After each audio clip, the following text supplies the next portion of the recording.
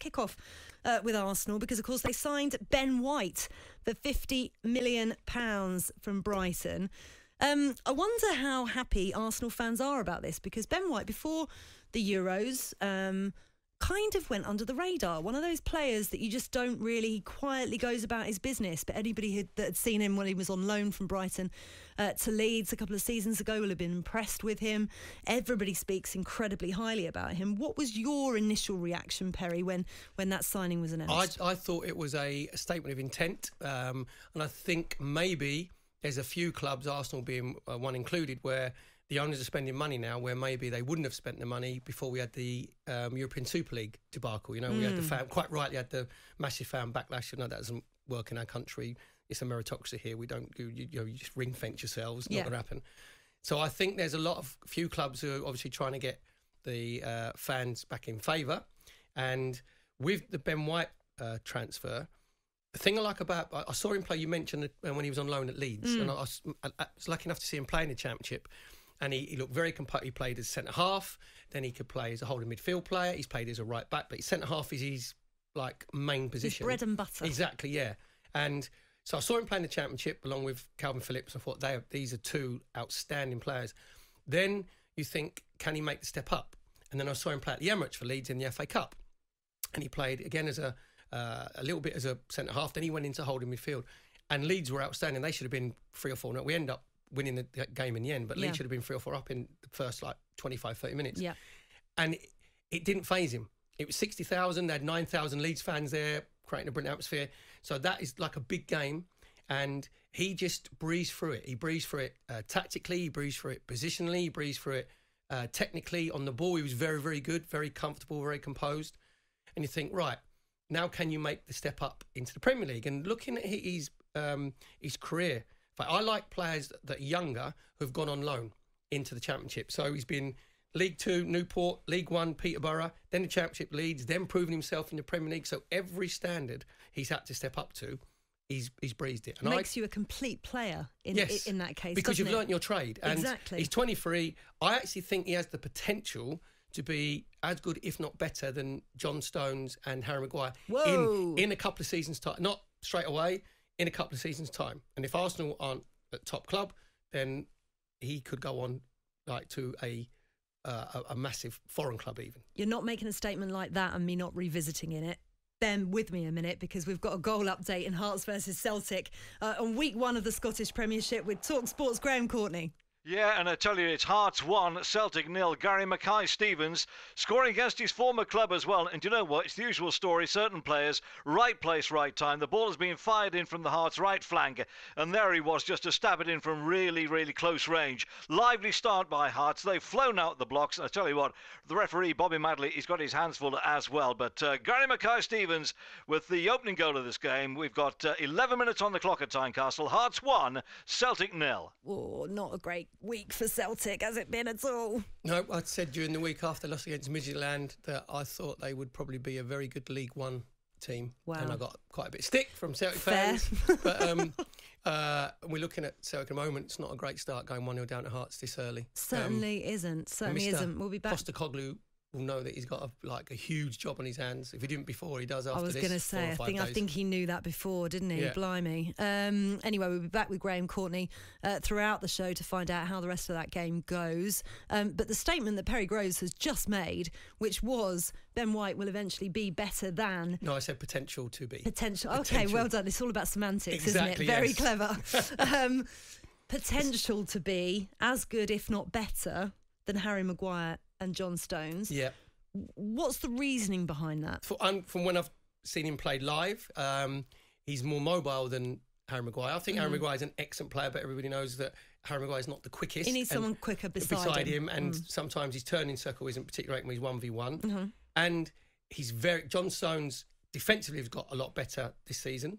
Man City's defence record was outstanding, wasn't it, last season? And he's not making so many mistakes. But John Stones' biggest plus point is that he's very good on the ball. Yeah. So I've seen Ben White.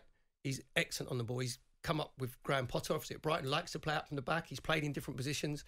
So that's why I think he has the potential, if he gets the right coaching, You know, I think Arsenal play with a back four, whether it's Pablo Mari will probably be left side because he's left-footed. And he looks like he takes information on board. You've seen him. What was he like with England as a character? Because you spent a lot of time, obviously, with the England camp in the Euros. And how did you see him fit in with? Because that was another big step up for him. He slotted in seamlessly. Bearing in mind, it was all very last minute with Trent Alexander-Arnold's injury. Everything that was going on with Jordan Henderson and them needing a little bit of defensive midfield cover as well. Obviously, as you said, he's versatile. He covers that position well. Harry Maguire, we didn't know whether or not he was going to be fit enough. So it made sense for Gareth Southgate to select him in the final 23. He literally looked as if he belonged there and had been part of that group for years. He's the most laid-back, cool, calm customer that I've interviewed in a long time, to the point where you almost want to poke him a little bit with a stick and say, "You're right there, Ben." Yeah. He just doesn't get Very that. chilled. Yeah. I mean, I've heard players talk about this before, Harry Kane in particular. Don't get too high, don't get too low. Yeah. And he's exactly that steady kind of character, to the point where we were talking off air, weren't we, about his potential credentials as a captain in the future. And certainly when I spoke to him, he was very mature, very down to earth, excited to be there, but not giddy pants about it, just thinking, wow, what can I learn from this experience? By all accounts, I was reading an article the other day that I found very interesting, that Mikel Arteta had actually asked Bukayo Saka, a 19-year-old, what Ben White was like to work with in the England camp, and almost get not quite a scouting report, but, you know, what's he like in training? What's his temperament like? Yeah. And we know what Gareth Southgate does as England manager. He wants a certain type of player and a temperament that's going to fit in and not upset anything. And Ben White is exactly that kind of character. By all accounts, the reports were coming back very good. So from a personal point of view, you know, and it's difficult judging a player when you're interviewing them one-on-one, because it's an alien situation, isn't it, for them? And they're on their guard a little bit as well, aren't they? Yeah. But definitely within the England camp, many of those players, it didn't feel like they had their guard up. And he certainly didn't. You know, I kind of mentioned to him about Arsenal without asking him directly, because that's just rude, and he's also not going to answer me the question. But talking about the fact that he's now being linked with clubs like Arsenal, and he was just really cool about it. It's like, well, you know, great, it's really flattering if that's the case, but he wasn't getting that overawed. Yes. Exactly. Yeah. And I was really impressed by that. The thing is, what they do a lot now, obviously, you go and do your scouting, you have all your analytics, don't you, with the different stats that you go through, but you need to get a player profile on the psychological side.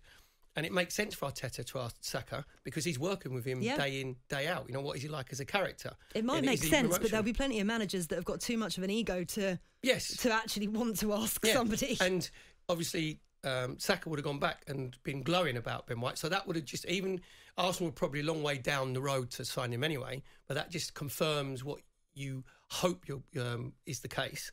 And as I said before, you say he's very grounded. I think he's benefited from his loan periods. If you look at the England squad as a whole, there's a lot of those players that have learnt their trade in the lower leagues. Makes you a bit more humble. Yes, and what it is, it makes you go and play real football, where you're still under pressure, because players in that division are playing for their livelihoods. You're playing in front of crowds. You'll learn stuff that you're not going to learn in the under 18s and 23s, just the little nuances and the little sly bits, you know, with old pros that are going to test you. Well done for not using the right phrase, that I know exactly what you mean. Exactly, yeah. So we said Newport, League 2, breezed that. And that was that Newport liked to play, but it's not an easy pitch to play on, is it, at Rodney Parade either? And it's obviously more physical. Then you go, the step up then is to Peterborough, who are obviously a very good League One side and do like to play expansive football. So that's another test. Then going to Leeds on loan, the way that Bielsa, again, that's another test for you tactically, because Bielsa wants his teams to play like no other team plays in the Premier League. And the fitness that he would have got under Bielsa takes you to a whole nother level. Yeah, and you probably find the training a little bit easier at Arsenal than it did under Bielsa. You go, what's the matter with this? This is quite relaxing. So, and I like the fact about his temperament, because obviously Arsenal we're not very good on the pitch at the moment. And we're decidedly average, but Arsenal is still a massive football club where you're judged, we talked about it off air, where you're judged at a different level. Now, if you're centre forward and you go to Arsenal, you don't score for any one of the big 6 clubs, you don't score for 2 or 3 games. It's national news. If you don't score for 2 or 3 games at Brighton, or even like Jamie Vardy at Leicester, I think last season he went 9-10 games. It was, oh, by the way, Jamie Vardy hadn't scored for 9-10 games. You're playing for one of the big boys. That is national news. That's back page news. So he'll be judged on a different level. And it just seems like that he's taken that all levels in his stride. And you don't get more of a test than going into playing for England in the Euros at home, and you're sort of the outsider and fitting in and not being fazed by it. So that just sort of backs up what I thought about his mentality, and I explained about, his different qualities he had. I'm not saying he is now, I'm saying, but he has the potential to be. You could be looking back, if it goes well, thinking that 50 million quid was a bargain. That was like good money well spent in 2 or 3 years' time.